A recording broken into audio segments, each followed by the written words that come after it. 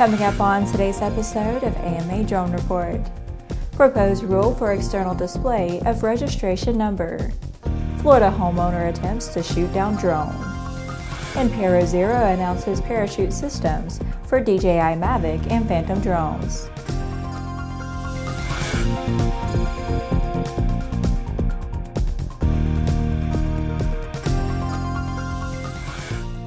Hello, I'm Laura Hudson. Welcome to Airborne's AMA Drone Report on Aero-TV, a weekly news program covering the recreational drone world in partnership with the Academy of Model Aeronautics, one of the oldest and most respected aviation organizations in the world, with more than 200,000 members and 2,400 clubs across the country. A good friend once told us that the only good rumor was one that pays rent. We quite agree. That being said, the unmanned aviation rumor mill is working at a fever pitch lately, and in an effort to clarify a few things, AMA shared the following information with us. You may have heard about a recently proposed rule that would require small UAS operators to display their FAA registration number on the outside of their aircraft. This would be a change from the current rule, which allows for registration numbers to be placed inside battery compartments or other internal areas of the aircraft. The proposed rule is still in early stages and is not final at the time. The AMA Government Affairs team is working to learn more about the specifics of the proposal and identify a path forward for those this rule may affect. As we find out more details about the proposed rule, AMA will keep you updated. Please continue to monitor your emails, social media, modelaircraft.org/gov, and of course the AMA Drone Report for more information. In the next Drone Minute, let's take a brief look at a few of the shorter stories that are making the rounds of the small UAS and hobby drone communities. New UK rules will restrict all drones from flying above 400 feet and within 1 kilometer of airport boundaries. The changes will come into effect on July 30th, 2018. The new laws will also require owners of drones weighing 250 grams or more to register with the Civil Aviation Authority, and for drone pilots to take an online safety test to ensure the UK skies are safe from irresponsible flyers. These requirements will come into force on November 30th, 2019.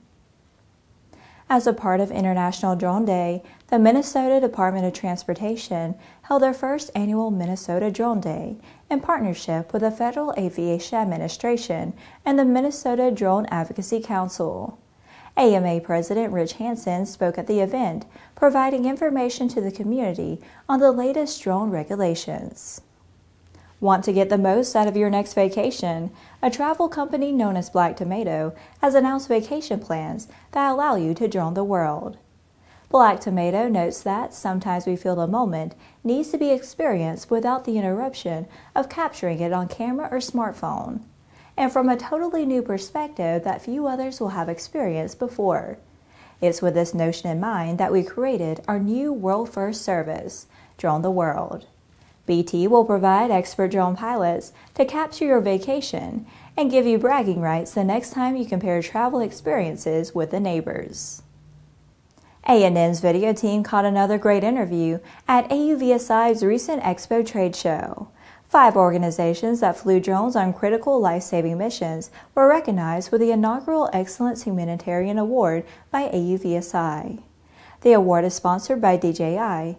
Check out Aero-TV Drones Impacting the World, DJI and UVSI Recognized Life-Saving UAVs, on A&N's Airborne-Unmanned YouTube channel at airborne-unmanned.net. That was our Drone Minute. Now back to the rest of the news.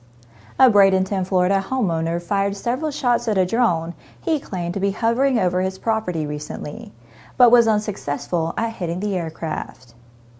The homeowner is Wilmer Yanes, 39, who claimed to notice a drone hovering over his property at around 6 p.m. He said the drone came within a few feet of the ground and he waved his hand at the camera-equipped aircraft, trying to show the operator that he wanted the drone away from his property. When it did not leave, he fired several shots from his 9mm handgun at the aircraft, but did not hit it or anyone else. Yanes said he was concerned that the drone operator was a psycho who might be spying on his 16-year-old daughter. Yanes runs a construction firm and reportedly has a permit for the handgun. Police determined that the drone was being flown by a neighbor, who said he did not realize it was being fired on. He denies flying the aircraft over Yanes' property. The operator showed his drone was operating legally and registered with the FAA. The patrolman educated Yanes on how to properly handle a firearm and informed him that shooting at a drone was not legal. ParaZero is adding parachute recovery systems for DJI Mavic and Phantom drones. The company's SafeAir system will detect when a drone enters freefall or excessive roll, and will automatically stop the propellers and deploy the parachute. The company also makes parachutes for larger commercial drones, but the smaller size of the system designed for the Mavic and Phantom drones mean they can be repacked by the user. Aviram said that the parachute should be available this summer. It did not specify a price, but did say that it would be several $100s. Still, that's less than the cost of replacing the entire drone. The system weighs about 3.5 ounces. It attaches to the top of the drone, which did not cause any problems with the test aircraft's GPS signal, despite being placed directly on top of the sensor. The company is also developing a parachute for the DJI Matrice 200. That parachute would not be repackable by the user.